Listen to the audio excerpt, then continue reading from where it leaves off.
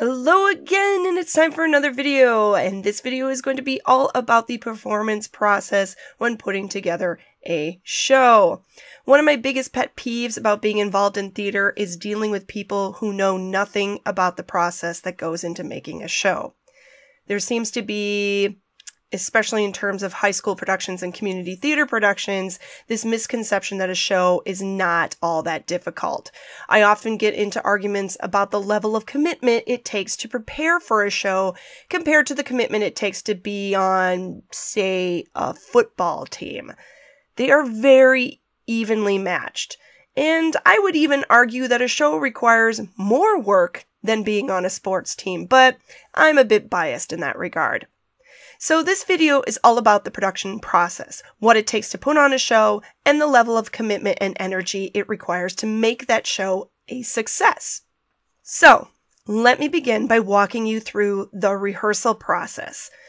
I'd like to preface this by saying that this is my own approach to directing a show, and I know that it's the same approach that a lot of other directors use. However, every director is going to be different, and some are going to have different styles and ways they organize their rehearsals. Let's start with a non-musical. To begin with, the read-through.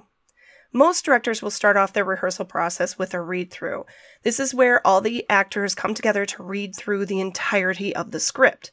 This time is also used for the director to talk about expectations and explain their vision for the show. Sometimes designers will be in attendance and will share their visions for set, costumes, makeup, etc. This is to get everyone on the same page before jumping into rehearsals. The first 2 weeks. We start with blocking the show. Blocking, for you laymen out there, is the stage directions, where an actor stands on stage, where they move to, and when they move. This process of blocking a full-length show can take several days, typically 1 to 2 weeks, where the director will break the show down into smaller, easier-to-manage sections. Fine-tuning. Once blocking is complete, then rehearsals are focused on running these sections again and again and again. Actors not only get the repetition, which in turn helps them memorize their lines and blocking, but this is where a director can fine-tune the blocking, discuss the subtler parts of the show such as character development, character interactions, meaning and themes, and so on, and to help actors more clearly define their performance. This is typically the time when actors get to play around with the roles and work with the director and fellow actors to find the delivery that is the best. The fine-tuning process can last several weeks, depending on the length of your overall rehearsal process. Now, in the case of high school theater and even some community theaters, this is also the time that directors use to work with less experienced actors to improve their craft. For me, I tend to spend a great deal of time teaching the basics of acting to many who have never been on the stage before. The more inexperienced the cast, the more time I need to spend on this, and the less time I have to work on fine-tuning the show, which is why it is typical for high school productions to be of lower quality than most other shows. Now imagine for a moment you are a math teacher who is assigned the task of teaching your students algebra. However, you discover on the first day that most of your students are severely lacking in basic arithmetic skills. As any math teacher will be able to tell you, you cannot be successful at algebra if you don't have a firm foundation in arithmetic. So instead of diving into solving for x, you will need to spend time getting your students caught up on their basic addition, subtraction, multiplication, and division. In the end, the result may be poorer scores on their algebra test, but you still were able to teach them something and advance them from where they were at the beginning of the class. Keep this in mind the next time you see a high school show. You do not know where those students started off at the beginning of the rehearsal process, and for them, that show may be the biggest thing they've ever accomplished. And the next show they do will be even better now that they have a stronger foundation. Runs. After the fine-tuning process, you start running full acts and eventually the full show, allowing actors to get a feel for the story they are telling and the stamina they will need to tell it. My personal style during this phase is to sit back and observe without stopping the rehearsal. I take notes, which I then share with actors afterward, allowing them time to complete a run without interruption, which I believe is crucial to a successful show.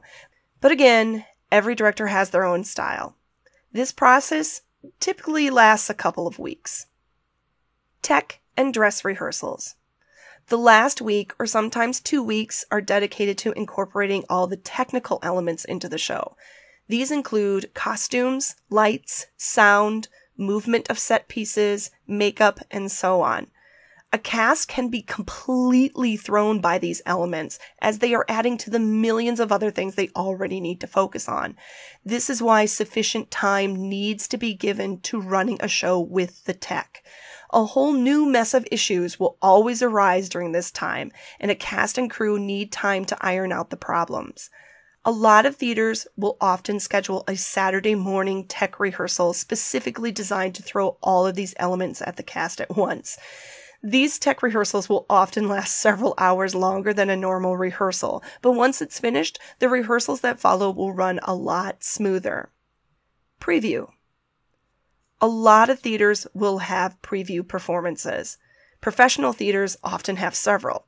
This is a performance where an audience is invited to come see the show. Typically, said audience is made up of friends and family, people who are much less judgmental when things go wrong. This performance is to allow the cast a chance to perform before a crowd of people, which adds a whole new element to the production, before actual performances. Performances. Every performance night has an actor called, which for most theaters is 1 hour before the curtain. During this time, actors prepare themselves for the stage. They put on their makeup and their costumes, perform warm-ups, and so on. The crew is also busy preparing the stage, getting props and scenery set, addressing any last-minute issues, running sound checks, and so on. When you see a performance, be sure to remember that all those actors and crew members were at that theater at least an hour before the curtain went up. Strike. Now, this is for high school productions and most community theater productions, but strike is something that involves everyone, from the actors to the crew to the directors, and usually happens immediately following the final performance. Strike is the dismantling of the show. The set gets torn down, props get put away, costumes are gathered for laundering, and general cleaning up takes place. For high school and community theater productions, actors and all other volunteers are usually obligated to help with strike, but with more people involved, the faster it goes. And a lot of theaters will end it all with a party of some sort, putting a final button on the whole process. Now let's talk about musicals. Musicals are a whole different beast. In addition to everything I just talked about, there is also a music and dance element added. This means not only more stuff for actors to learn, but more people involved in the process. Typically, the rehearsal process for a musical is a lot longer than a non-musical, adding several weeks to the length. Music. Anywhere from a week to 2 weeks, sometimes longer depending on the show, is dedicated to just learning music. Actors have multiple musical numbers to learn, complete with solos, duets, melodies, harmonies, and so on. And this means the addition of a music director.